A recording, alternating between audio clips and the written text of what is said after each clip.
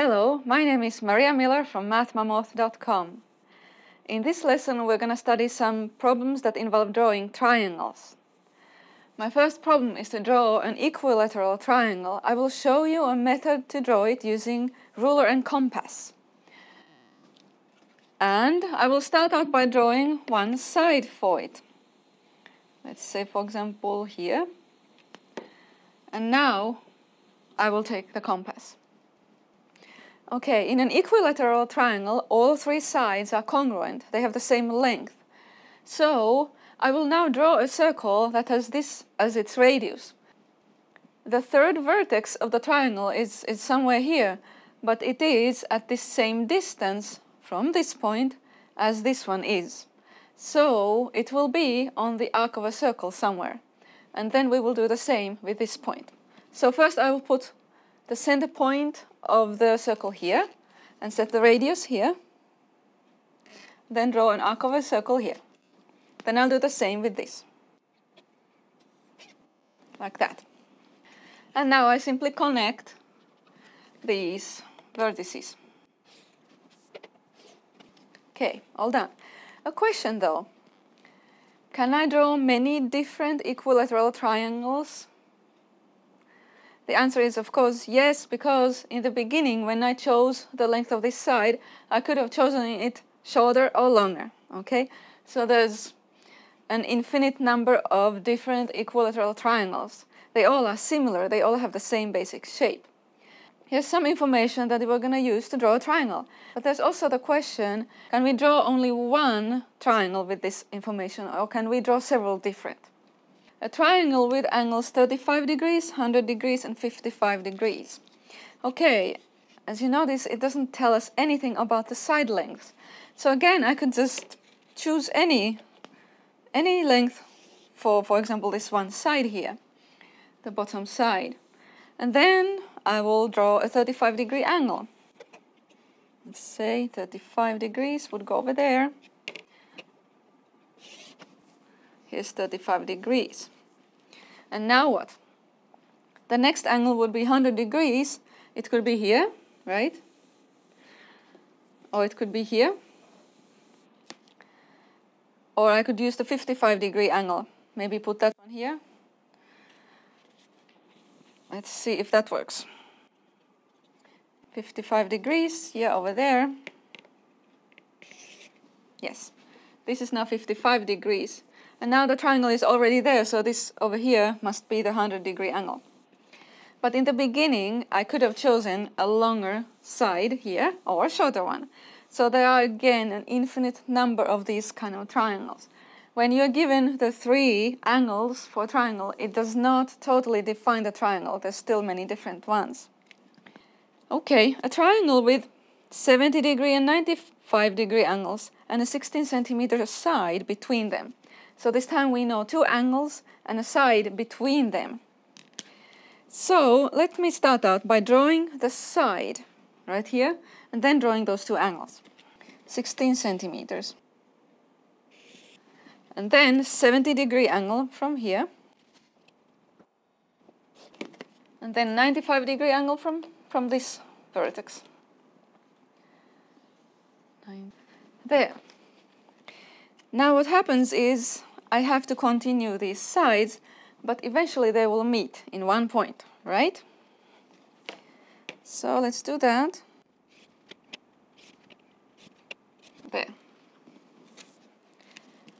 There is only one, this kind of triangle. I cannot draw many different ones using this information.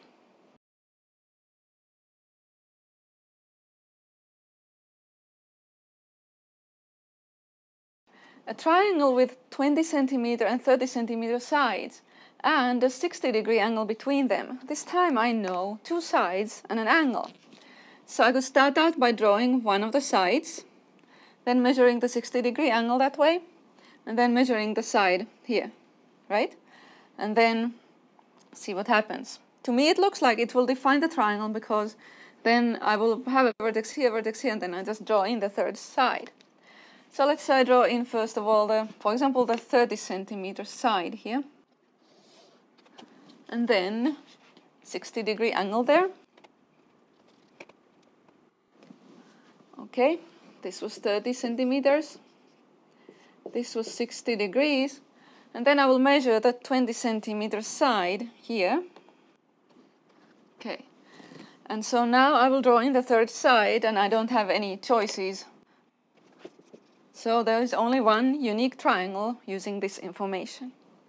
Now we are going to draw a triangle with 3 given sides, 20 centimeters, 25 centimeters, and 14 centimeters.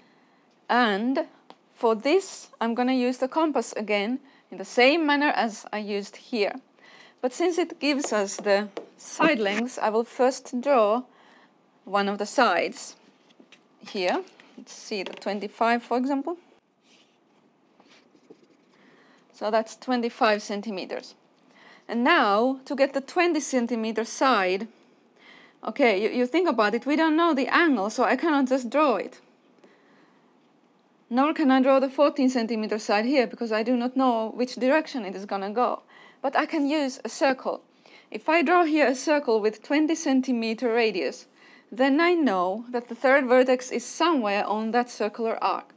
And then I'll draw another circle using this as a center and with 14 centimeters as a radius. Okay? There's going to be a circle, and the third vertex is on that circular arc too. Wherever those two circular arcs intersect is the third vertex of this triangle. So as my compass, I need to set it to 20 centimeters first of all. Okay, now the compass is set to 20 centimeters. Put the center here, and draw an arc. And now the compass is set to 14 centimeters, and I use this as my center. And there will be the third vertex. And now just draw the sides in. Again, I hope you can see that this information defined a unique triangle.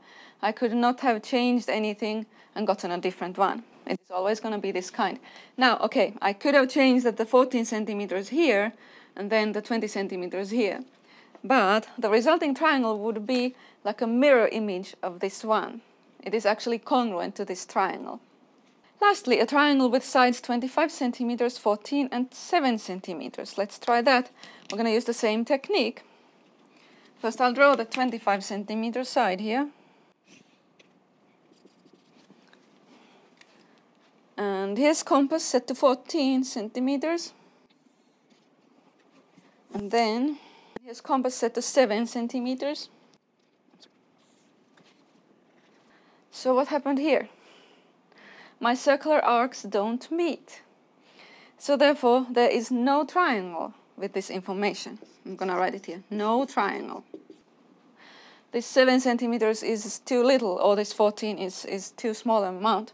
I would need to increase one or the other to become a bigger number. So I would get a bigger radius here, or bigger radius here. So they would actually meet, and I would get a triangle. So when you are given 3 numbers as side lengths for a triangle, then you will either get the one unique triangle or no triangle at all. Okay, we are now all done with this lesson.